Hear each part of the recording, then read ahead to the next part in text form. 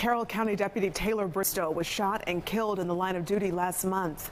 Hundreds of family members, friends, and community members attended his funeral to pay tribute to his life today. Yeah, but now scammers have used that very funeral to take people's money. Fox 5's Kevin Stewart joins us live with a warning from the Sheriff's Department. Kevin? Bristow gave his life protecting and serving this community, so investigators say they are not going to let this scam case go. The Carroll County Sheriff's Department is grieving and hurting for the family of fallen investigator Taylor Bristow.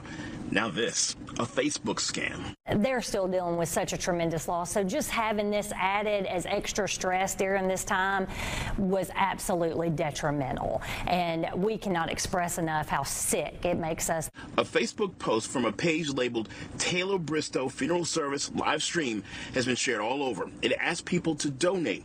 Sheriff's investigators reached out to the Hightower Funeral Home to verify its legitimacy. She asked, is this y'all? Is this a scam? And I said, no, ma'am, that is absolutely not us. This is 100% a scam.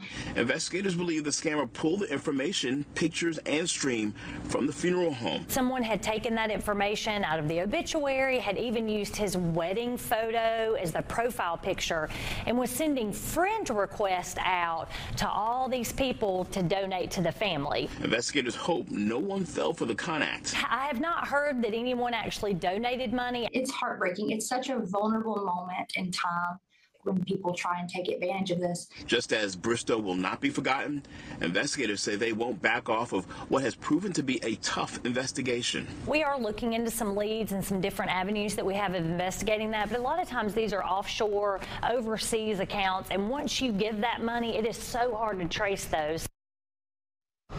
Now, the funeral home director says this is not an isolated case. She says one of their other families had a similar incident happen to them just last week. If you have any information about any of these cases, you are encouraged to call the Carroll County Sheriff's Office. In Carrollton, Kevin Stewart, Fox 5 News. Unthinkable how someone could take advantage of a tragedy like that. Kevin, thanks for the information.